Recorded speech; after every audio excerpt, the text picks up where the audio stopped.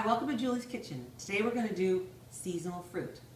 Peaches are in season, and they're amazing when they're in season. We've all had a peach, that's not in season or not at its pick point in season, and they're terrible.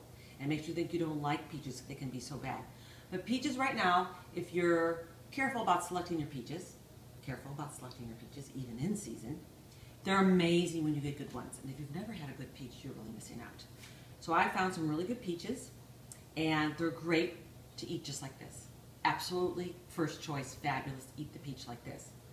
But if you want to jazz it up here in the seasonal eating, and I like to do things convenient and quick for everybody, is last night after dinner, I took some grass-fed butter. You can see here.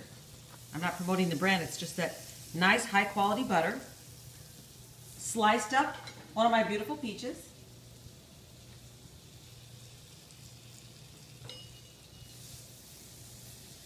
Melt the butter on the stove, and in the peaches go.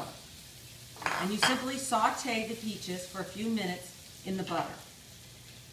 This is how I like to cook, and it's a fabulous treat any time of the day when they're in season. This is eating seasonally. This is feeding your body in the right way, building the right kind of gut flora, because we're getting in season. This peach hasn't been picked for very long. And it's nice to have peaches all year round, if that's what you like, but you want to find them now frozen and put them in your freezer until you've got seasonal peaches that you keep in your freezer year round, as opposed to buying canned peaches or not a whole lot of choices of peaches. But anyway, so you saute this up like we're doing here. If you can take a look in the pan here, easy peasy. You can actually do some other things while you're doing this. And then you can start to caramelize a little bit. The butter flavor is what makes it nice.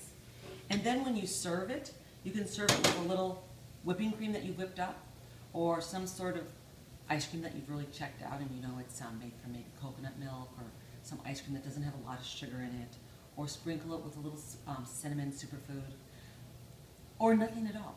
I didn't serve anything on it except for this, and it was absolutely amazing.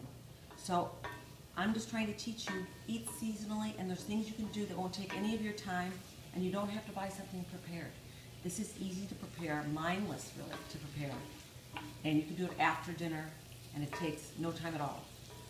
Maybe why somebody else is loading the dishwasher, you can be doing this. So take a look in here. They're starting to look really good. There's nothing to look for in particular, except for they're kind of getting a little bit soft. You don't want them too soft until you get them to your liking. And turn the stove off and serve.